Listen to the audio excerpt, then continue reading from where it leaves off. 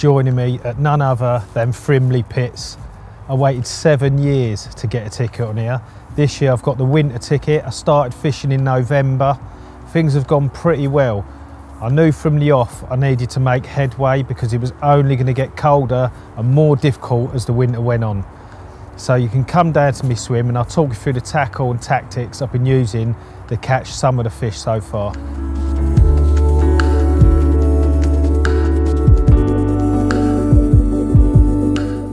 So I got here at first light this morning. At Frimley there's a set of train tracks and the crossing only opens up on the hour. So I have to leave my home in Essex about 5:15 to get here for 7 o'clock. I normally get here 10 minutes early, which gets me through at the first opening of the gates. I walked round, it was still pitch black when I got here and didn't see a thing, which hasn't been unusual. Most mornings I'm here early and I normally do 1 or 2 laps of the lake just to see if I can spot a few fish. And it's been a rare occasion on the 13 nights so far that I've actually seen a fish.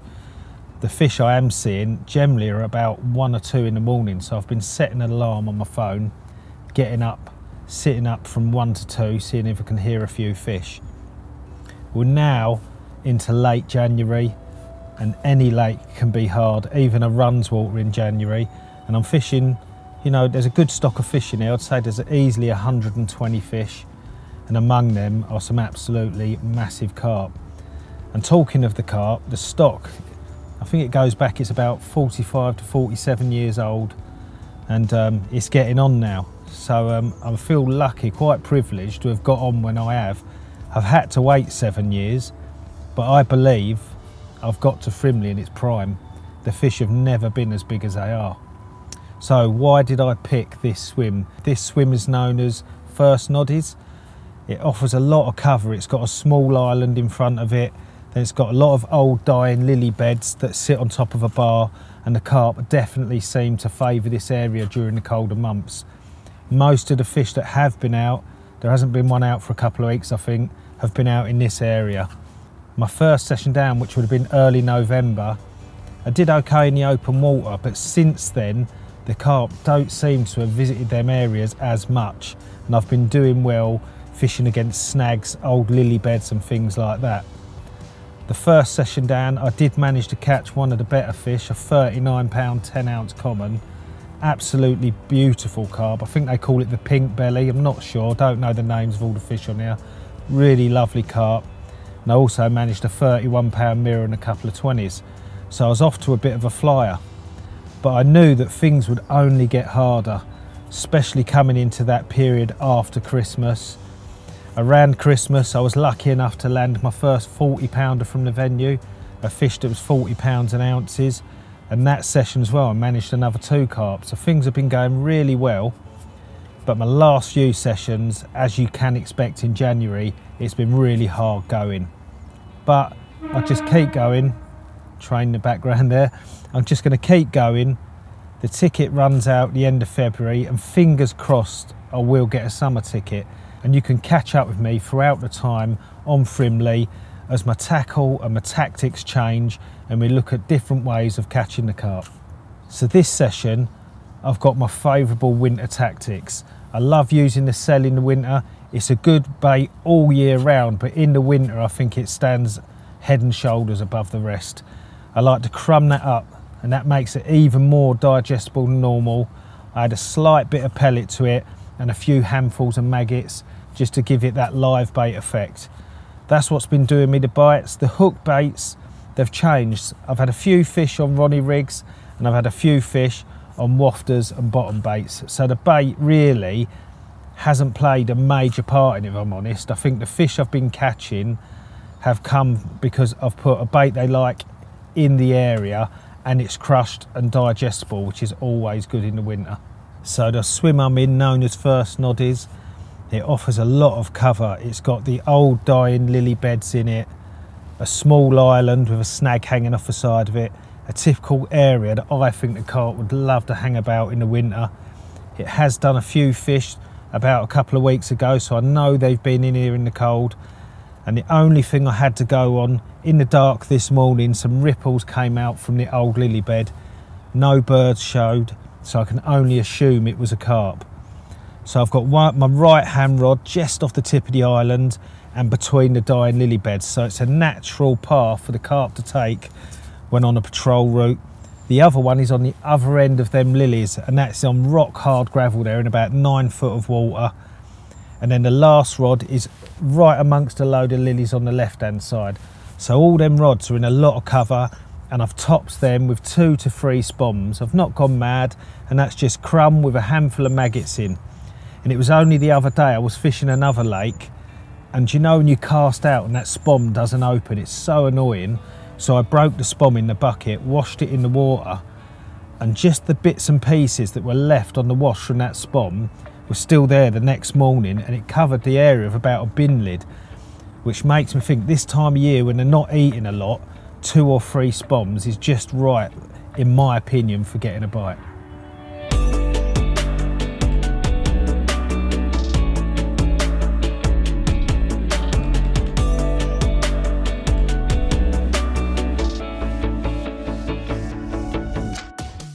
Well, check that out. This is probably my go-to mix for the winter, and it is crushed cell, the 𝘃𝗶𝗶𝗲 pellet with a mix of maggots in there. And just that 1 spoon dropped in 10 foot of water would cover a massive area, probably the area the size of 4 bin lids, and a little pop-up sat amongst them or a little wafter will be the perfect presentation. And it's enough food to keep fish that ain't overly interested in feeding at this time of year interested but not overfed. So it's a fine balance. I've recently dropped down to only 3 spoms per rod. I was going to 6, I've pulled it back now. The water is freezing cold. It's just above freezing outside today. So I don't want to overfeed the fish whose metabolism at this time of year is almost shut down. They're burning their body fats and they're just picking on small items of food, and you don't want to overdo it. So just think 3 spoms over a rod is absolutely perfect. And one of the reasons I've cut down, I was recently speaking to a carp angler that fishes a lot of matches, and he was telling me a friend of his was spodding over to a far tree line and he was watching the maggots flutter down through some gin clear water. After just 3 spoms of red maggots, it had covered an area about 6 foot wide, and he said there was so much bait there and it was only 3 spoms. You're going to limit your chances of getting a bite because they've got to pick through the bait before they get to your hook bait, unless you're very lucky. So that's another reason I've pulled back. Cold temperatures, a lower metabolism in the carp, and just don't overdo it. So what I'm going to do now, I'm going to balance one of my hook baits, and I want to be matching the hatch. So basically I'm going to be using a hook bait straight out of here, a cell, and I'm going to drill it out. And the important thing about when you're drilling baits out is to not force the issue. Let the drill do its work. So you literally just gently spin it, don't push it. If you start forcing it, you'll split the bait. No matter what the bait is, you'll split it. So it's just gently coax the inner out, let the drill do its thing. Check it every now and then so you can see how deep you're going in. And you'll drill this out, and the idea behind this is you're going to be fishing exactly the same hook bait as your free offerings, but your hook bait is going to be a lot lighter, so when the fish sucks it up, it's going to fly back, putting that hook a lot deeper into the mouth, and that is definitely going to give you a better chance of hooking the fish. Now, a good little tip, put the cork onto your baiting needle first so you ain't forcing it in, straight through the centre of the bait, and then just simply thread the cork in. You can see that sat nice and flush on the needle, and it's ready to go. And it's a bit trial and error with the size of the cork. I like to use about probably 7 or 8 mil of cork, and I find that that balances it absolutely perfect. So you've got the cork there, and what I like to do, I'm matching the hatch on the bottom. I want to match the hatch on the colour of the boilie stop to the cork as well. So it's very subtle. and it sits just on top like that. So the hook's going to sit flat on the bottom, and that's going to come down very gently. And there's a reason I've been using this approach on Frimley, particularly around late November, December time. There was absolutely stacks of leaves on the bottom.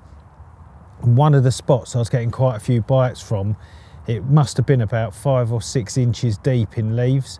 So what I wanted was my lead hitting the bottom first, and then a very slow sinking bait coming down to settle gently on top of them leaves and not to be dragged in. And that's why on occasion, if the leaves were really deep, I'd go for like a helicopter lead setup, move the top bead up about 6 inches, fish a little Ronnie rig. Again, I always make sure that I've took the putty off, so the pop-up will come down nice and slowly and rest without pulling the hooks into the leaves, or I'd be drilling the bait out, making it a wafter, and it would come down very gently. And that is really what led to my success in that swim. And it was one of the evenings in December, freezing cold evening, and I had one of the Ridge Monkey cameramen down with me. The wind was blowing into my swim, and the guy questioned my sanity. He said, "Are you mad setting up in this swim? It's freezing cold." And I was fishing along a snaggy bush line that was absolutely covered in leaves on the bottom, but the carp were loving it in there. About 5 o'clock that evening, the left-hand rod's gone, and I've picked up the rod, and I knew straight away it was a better fish. There was no head knocking, it was just really holding down heavy. And the bigger fish in here don't seem to fight too hard. So as it come along and a nice big common popped up in the beam of my head torch, I was really pleased, and it ended up scraping 40 pounds and a few ounces, and a lovely winter carp. And that is the tactics that caught me. And quickly, if you'd like to see how to tie this rig, then just go to my last video. It's the blowback rig with a shrink tube over the eye and the shank of the hook, exactly the same. I've just adapted it to take this wafter instead of a bottom bait or anything. It's a very versatile rig for your hook baits. You can put any hook bait onto it. It's just in this particular instance, I wanted the cork on the top so I could settle nice and softly down on them leaves without getting pulled into them.